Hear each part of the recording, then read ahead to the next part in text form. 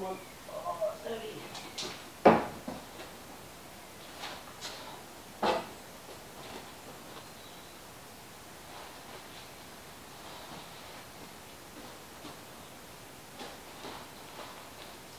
Oh. Right.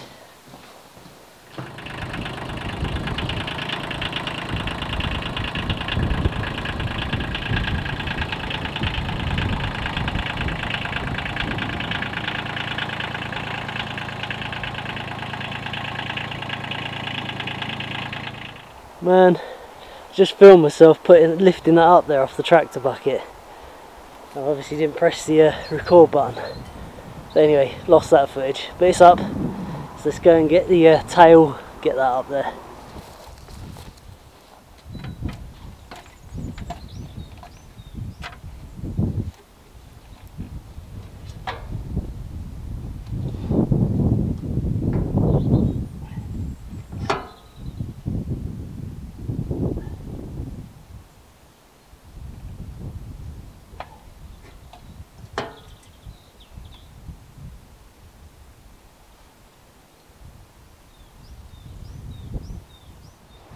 Right, I am actually ready to pump this up.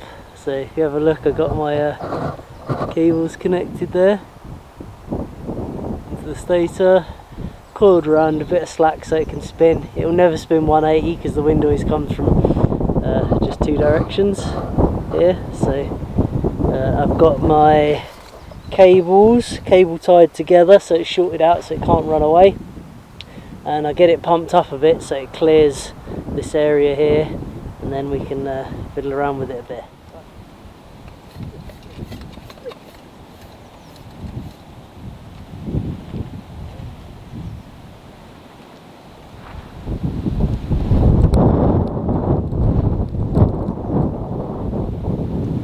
Typically it gets windy just as I start pumping.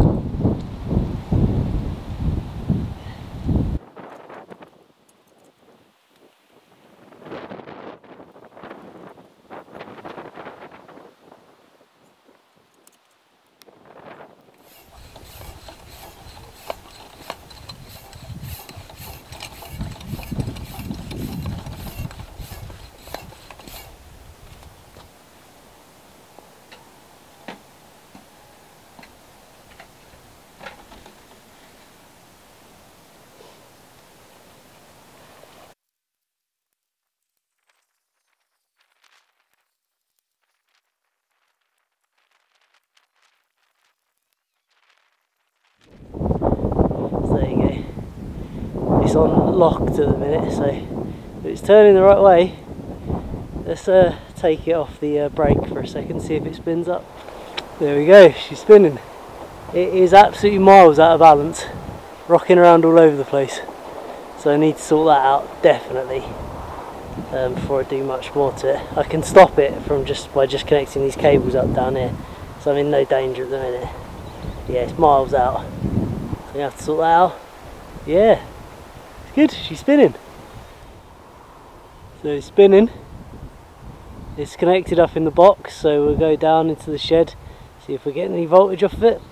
It's very calm today. There was a bit of a burst of wind as I was doing it, but now it's pretty calm. Yeah, I'm seeing a really good voltage off of that. I'm pleased with that. 40 volts. I mean, it's not making any power at the minute. It's not connected to anything. It's got no load on it, but it means that in a fairly small wind we'll get the voltage we need, no problem out of it. Because I was a bit worried about that because the coil's wound for 12 volt really, because I made it for a different situation. So I was a bit worried that it wouldn't make any power until it's in high wind speed, but it's actually doing alright, because that wasn't high wind speed, that was just a little burst of about 6-7 mile an hour wind. We got up to 40 volts, so I'm pleased with that. 60. We're definitely making power, check it out.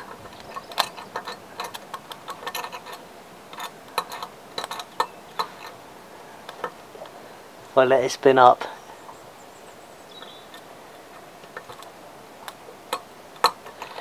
Yeah, put the power there. I've got no way of monitoring it really at the minute, unfortunately. So I'll have it like that for now. and get it wired up, connected to the battery, then it can't run out of control.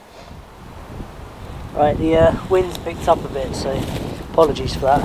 I've just cut out this piece of old brake disc and we use that as a balancing weight. I found where the motor is just by seeing which way it wants to favour, just when it goes calm.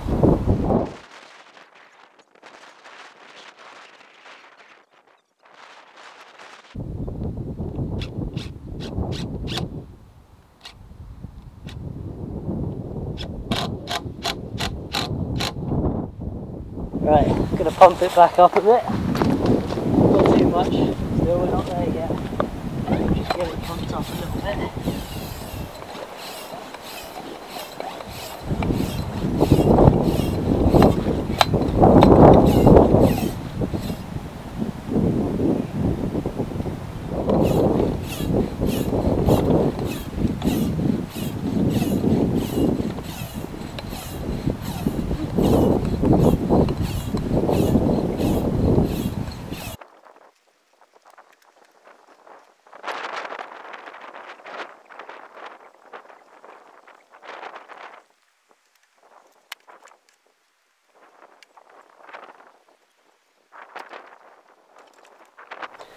That's where I got my balancing weight from.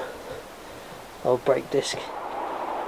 Right, still a tiny bit out, but it's a lot better, and it's not going to spin that fast when it's in use.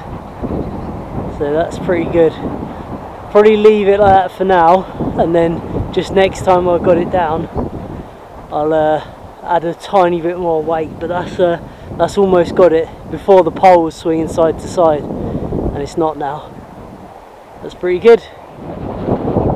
Tell you what, it makes a bit of noise. Can you hear that? Wow. Right, let's put this brake back on. There we go. There it is.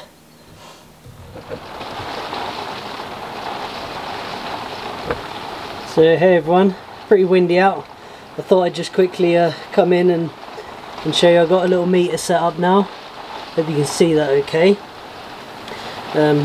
See, we got 500 watts there, 400, look.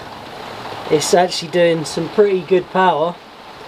It's not that windy out, and I know these measurements don't mean an awful lot until I tell you what the wind speed is. But I'll do that in a proper video where I'll go through it all and we'll try and work out the efficiencies and stuff. But I just thought I'd show that it is making power. There are some improvements I need to make. Oh, 700, 800 watts we saw there. So yeah, there are some improvements. The tail isn't big enough, so I've got a bit of plywood strapped to it out there. The weather's horrible. Got a bit of plywood strapped to it out there just to add some extra surface area to the tail, so I need to improve that. The mast isn't strong enough really. The mast needs to be stronger, so I need to reinforce that, and I need to sort out the wiring. Oh, apologies, I need to sort out the wiring because it's all a bit of a mess. But I thought I'd just quickly show you that it does work. I'm always keen to confirm something's worthwhile before spending too much time and energy on it, and this is a confirmation of that. So now I'm going to get it all fine-tuned and then we'll do a proper test. Right, I've just turned the hydro off. So we've had 6.1 kilowatt hours off the hydro already today, and it's only just 6 o'clock or so, so that would have gone to about 8 kilowatt hours at least for today. But we've got so much wind coming in, I'm just going to save the wear and tear on the hydro. There's no point running both, so we just run on the wind for tonight.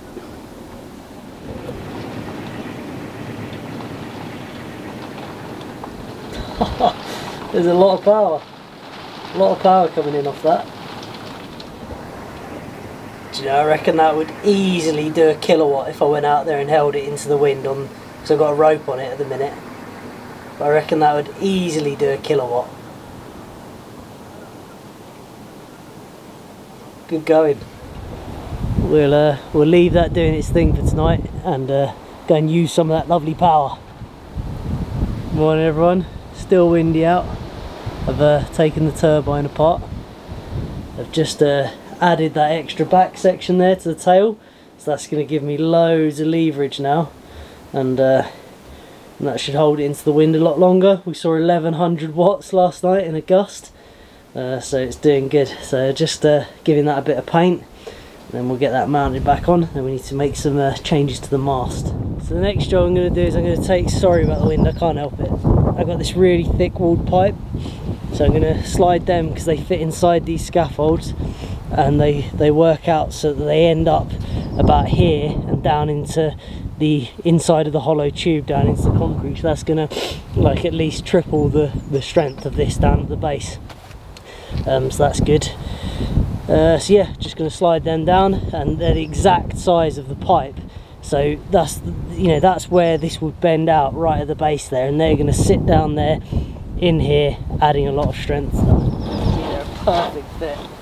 So that's going to mean that tube won't be able to bend, because there's no way it's going to bend this. You have to be a serious lever to bend that. I reckon I've at least doubled the strength by doing this, so I reckon I could go about a third higher again and still be safe. Right, we're back up and running.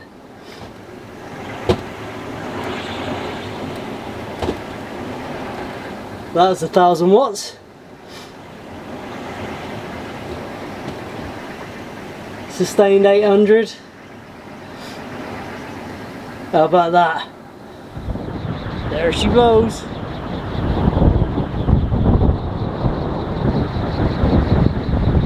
Listen to that thing go. I'm trying to shield the wind from the microphone a bit.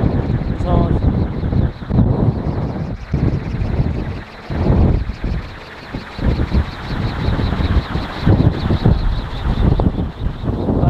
See what our wind speed is. Don't know if you can see that. If not, I'll read it out. 16, 18, 19.